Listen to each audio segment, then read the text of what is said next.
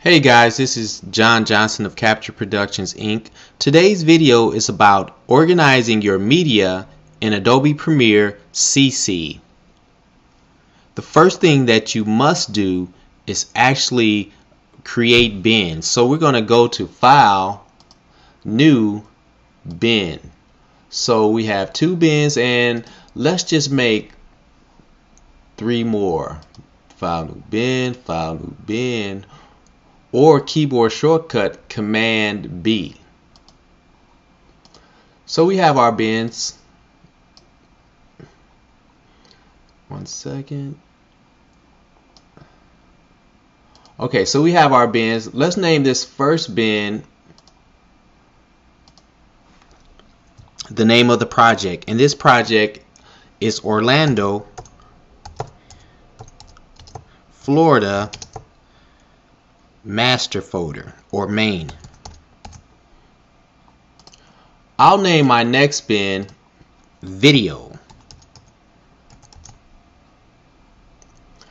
Next folder I'll name it audio.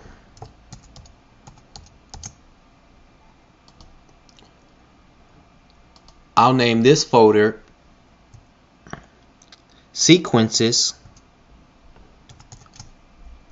And my last folder, which I'll create one right now, file, or right click and hit new bin, and this folder will be for images.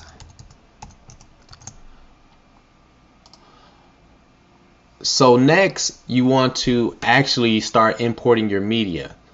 I'll hit file, import, or command I,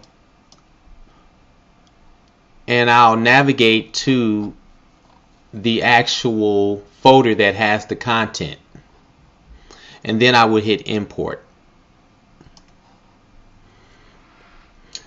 and then I will continue this process for each one of, if I had audio that I needed to master audio that I needed to import, I would import the audio, and if I had images that were created, whether vector based, JPEGs or TIFF files, I would import that into here.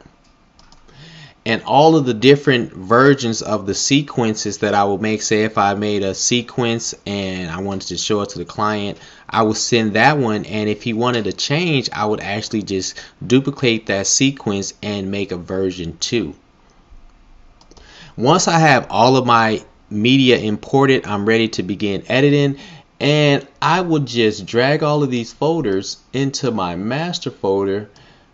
And now I can see my project is nice and organized. So if I came back to this project 2 to 3 months later, even a year later, I would recall everything that I did. Well, that's it for this quick tip. This is John Johnson of Capture Productions Inc.